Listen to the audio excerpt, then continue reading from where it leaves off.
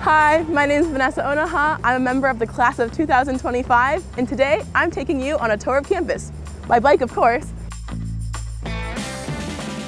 To my left, you'll see Hoover Tower, where there's actually an observation deck at the top where you can see one of the best views of campus. We're approaching a roundabout, which there are many of on Stanford's campus, but you have to remember, go through them just like you would if you were driving a car. Stick to the right and yield to the people already in the roundabout. It's easy. Main Quad is so beautiful that I love sitting out here between classes to do some work or call my family, or even just to sit and enjoy the beautiful campus. Now we're here at Green Library, one of Stanford's largest and most famous libraries. Next, we're headed to Main Quad, which I'm sure you'll recognize as it is Stanford's most iconic location. Main Quad is such a beautiful area, it feels like you're in a postcard when you're here.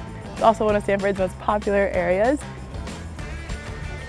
Stanford has all these beautiful historic arcades in Main Quad, but it's important to remember that you need to walk your bike through them in order to keep them accessible. Though Main Quad is a very picturesque area, it's also a place where we have classes, and each department kind of has a corner in a sense. So earlier we were at the history corner, but we're going to come up on the math corner, and during the spring you'll see it filled with red and black graduation memorabilia, as the graduating class oftentimes takes many celebration graduation photos here in Main Quad. Next, we're going to head all the way through Main Quad to the engineering quad, right this way.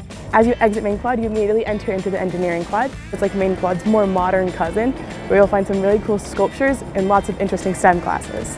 When I want to work outside, I like to put up a blanket and sit in the grass and get some work done here. Now, here we are at Coupa Cafe in the engineering quad. This is the Y2E2 Coupa Cafe.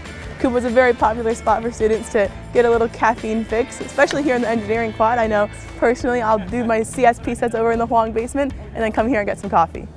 On nice days like this, you'll oftentimes see students sitting here in the grass, doing work or just hanging out, having picnics. Now, here we are at the Oval. This is one of my favorite spots on campus because it's a beautiful spot full of so much grass where you can play lots of games like spike ball, or you can have a picnic.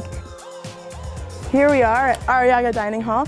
This is Stanford's biggest dining hall. You'll find many undergrads eating breakfast, lunch, and dinner. In the bottom, there's also athlete dining. But in the top, what they're most famous for is their Saffron Mediterranean kitchen, which has all kinds of Mediterranean specials at dinner. Next up, we're headed to Meyer Green. Now we're here at Meyer Green, which is another beautiful spot on campus, really at the heart of campus. There's lots of grass, so again, students will lay out here on picnic blankets and hang out with friends or do work. We're now approaching the law school, which is actually a favorite study spot for a lot of undergrads.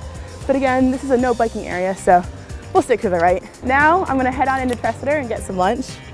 At Tressiter, you'll find all kinds of restaurants. There's a Panda Express, a Subway, a Starbucks, to name a few. So I'm just gonna go ahead and lock up my bike. Because Stanford is such a bike-friendly campus, you will find bike parking all over campus, though it is important to make sure you find an actual spot. And also, get a U-lock rather than just a cable. Makes it a little bit more secure to make sure your bike stays your bike.